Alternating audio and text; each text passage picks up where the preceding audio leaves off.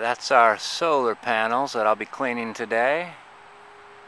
Over there, I'll show that to you in a little bit. I have to do solar panels today, and then we have our water at the bonobos facilities comes from below the ground. We're off the grid. We pull directly from the watershed. But it's kind of funny that most of our facility is underground, and it makes sense, that our solar panels are above the ground, of course. But I think it's funny that our below the ground water system actually is one of our largest structures above the ground.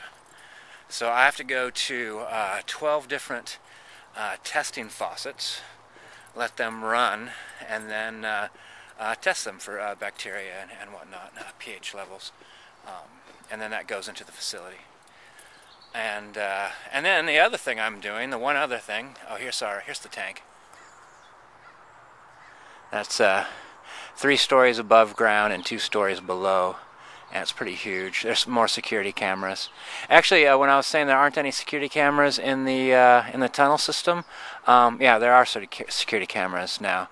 And someone asked me if I was filming in the tunnels, and I said no. I was curious to see if my phone got reception right there, and they asked me to turn in my phone. I did. There's no camera on it, and then they wrote me up for it. We're such a write-up culture, which actually kind of explains the other thing I'm doing about I'm going to pick up great-grandfather's corpse. We have this it's kind of like a forklift called a come-along, and I'm supposed to take it down there and bring him back alone. They're not gonna run a train for it. And one of the reasons why I'm going is I have the least amount of write-ups at my department.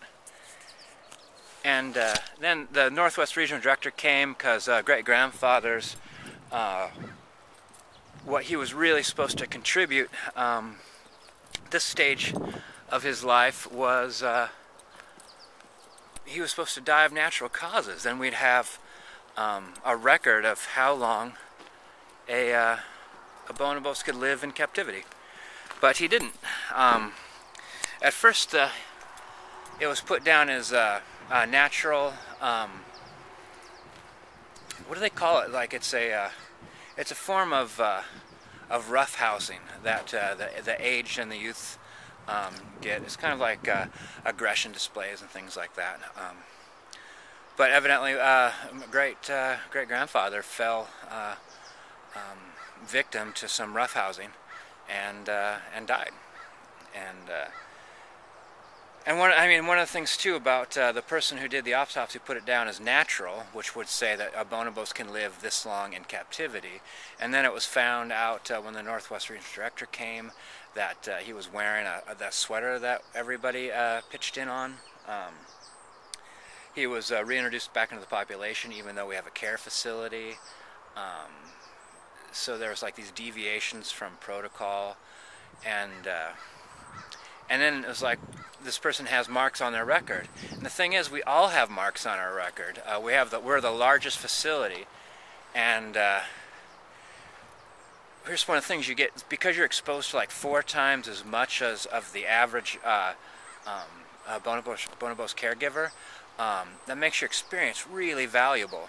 And so it'd be really easy to transfer out, to go to, like we're doing the Salem, Portland, Seattle hub, but you could go to smaller hubs, and it's more laid back. It's not so back-breaking a lot of the times. So how that's prevented is you get written up all the time. Like I got written up for having my phone out, and I'm supposed to check the phone into security when I arrive. And so even if someone has a lot of experience, like there's some people who've been working there for 30 years, they would find it hard to transfer somewhere else with that huge amount of experience if write-ups are maintained on them. So it turns out our facility, we have the most write-ups of any other facility. And so I'm going to pick up great-grandfather because I have the fewest. And mine are Mine's also fun because it's unconnected workplace protocol discrepancies, which is essentially said that I've made a series of mistakes, never repeated any of those mistakes in any other in that area again. So I've kind of screwed up, but not on anything in particular, but just kind of in general. And somehow that makes me most qualified to go get great-grandfather today, which is a dubious blessing.